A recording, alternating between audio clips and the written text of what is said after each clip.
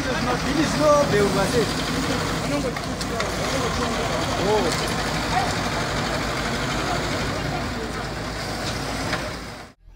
morning, good afternoon, good evening. Welcome to Prince Miller Entertainment TV. Subscribe to the channel, follow us on all our social media platforms. We're on Instagram, Prince Miller Entertainment, Facebook, Prince Miller Entertainment. We're also available on our Facebook group, which is Prince Miller Entertainment TV, and also on our Twitter handle, it's P Miller ENT. Welcome to another edition of Audio Thoughts with Prince. The show is about us. And Tichingo Tawara in the comment section, giving each other, views, opinions, sides. I mean, and I really appreciate your comments in the comment section. Big up to you and big salute for watching the videos and commenting. And today I was going to talk about Jacob Ngarivhume. We just watched a small clip here at Market Square in Harare. We're gonna chinenge Market Square like for real. I mean, the man is cleaning up. He's doing the job that city council have failed to do. They are collecting rates and taxes, but they are failing to clean up the city. They're saying that by 2025, city of Harare will be a world-class city. Just imagine the Market Square. So guys, tell in the comment section gonna say about this whole cleanup Jacob Ngarivhume. But on this edition of Audio Thought with Prince, I just thought, let me just do it, just to thank the man Jacob Ngarivhume for the work he's doing from his own pocket and we've heard so many teachings over the years. Vachitaura zvinhu vasingakwanise kuita. I mean, come 2023 tichaona vanhu vakubudikira from Norway, whether from MDC Alliance, whether from MDCT, or even from ZANU-PF. Vachange vachiuya vachitipromisa uchine mukaka ndivhotere yawo mana, I can do this for you, I can do that for you. Tichava chipatara panapa, chasatara panapa, chavhara mapotholes, and some of these guys want to disappear after you voted them and also toka zvakare towards elections. So Jacob Ngarivhume, the man, he is all about action, not just panyadze clean up, but even since last year, the man has been up at Famba. I don't usually follow him, but whenever panobuda even a small clip of a video anomona achita anenge achita zvinhu achipinda munharaunda mevanhu achitaura nevanhu achivhunza vanhu kuti mukurarama sei, murikuzvigona sei, mabasa sei, zvikoro kwakamira sei. I mean, we need leaders like that.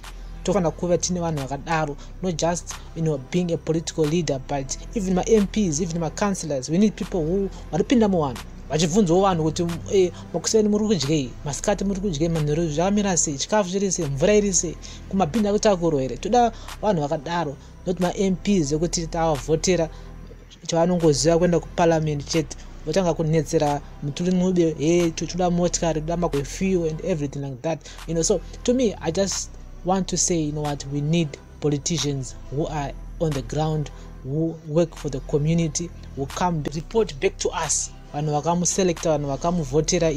So guys, as we lead to 2023, which is the general election, most political parties are now awake now. They're now preparing for the election. And the question is, who is the leader come 2023? But before we even talk about votera 2023, we need to also discuss about urging all the people to register to vote. I think doing you could take a personal vote. The same results. So we need to urge all the people to go and register to vote and come 2023, because your vote really matters a lot, and your vote is your secret. Whoever you vote for is your secret. At the same time, we need to urge all the youth out there to go and register to vote. So guys, I'm not gonna say Jacob Ngarivhume. I still have my hopes on him in a way. He's a true leader.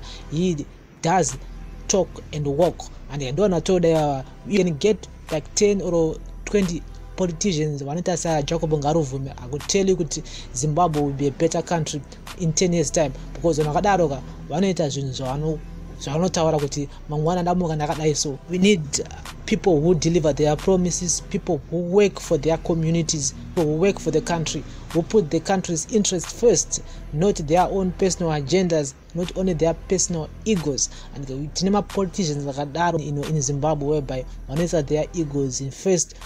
Vanhu vacho vavari kushandira vacho vanozonzwa sei iwe uchisa your own personal interest first. So guys, nakotunikana nyaya pano just to thank what Jacob Ngarivhume is doing, cleaning up the city of Harare. Then again, if you really look closer on this whole situation here, city of Harare, many people may want to blame the government, ZANU-PF government, saying government ZANU-PF irikumendla in ma issues ku city of Harare. But if one started some mushega, iyo city of Harare party zvayo yega is organized. There's too much corruption there. There are leaders who are there to suit their own personal agendas. All those leaders who are city of Harare, they failed to deliver for the city. I mean, makapowa dollar, you need to make use of dollar. Because last week we saw some trucks, ashonotora ivu, munano watengesa ivaya andika wananziwa anzo ma send poachers. Makat trucks aku harasa ma hustlers atengesa ivuga. Makanda pa Market Square, makatora china yese biskwa na Jacob Ngarivhume. I could tell you makatota solo. How can you find few nema truckers harasa ma hustlers vakutengesa ivhu vakutengesa jecha munharaunda? I'm not saying kuti zvakanaka to destroy the environment. In most cases city of Harare inoshandisa fuel yavo or matrucks avo kuita zvimwe zvinhu zvokutoti nirega ushaya zota nawo dzakanyatsokuwana here brain, because we have so many areas they could have sent those trucks to collect rubbish kumbare, to collect rubbish even here by Market Square. Just look at the old pictures of Market Square and you look at on these current pictures right now. The difference iripo. The city fathers have failed to run city of Harare. Yango wangu blamana. Of course wakavunza wanongo blame ZANU-PF wakavunza nenge blame MDCT kuti MDC alive ndowara kutaza kurana city of Harare wara. Saka at the end of the day ndobasa politicians. Once a politician fails, you always wants to blame another politician or another institution because anenge atadza kudeliver zvanenge akapromisa. So come 2023, we need leaders who deliver. We need people who are on the ground, people like Jacob Ngarivhume. We need more people like him who are work for us, who actually report back to us. Do this, we need to do that. Not to go to social media, not to go to Twitter. People who are actually on the ground, leaders who works for the people. Nyika yaranwe pa social media, nyika yaranwe pa Twitter, nyika inoranwa on the ground with reality people, So ngatitaure in the comment section nakupa my own views, my own opinion regarding to what Jacob Ngarivhume is doing, cleaning up the city. Many people will say akutaimira my elections, but Jacob Ngarivhume has been actually upstanding when it comes to nyaya dzekupinda ma communities, not just this clean up exercise, but so many things that they've done for the people. Achinasopinda muma areas mewano. The men only needs the support, the men now the backup of the people. Need to yango yakuti tikwaniso kuombera maoko tichimutero Jacob Ngarivhume chimutendo nebasa raari kuita. So guys, this is all the thoughts with Prince on Prince Miller Entertainment TV. Chakanaka mukaka wiswe salt fakaipa.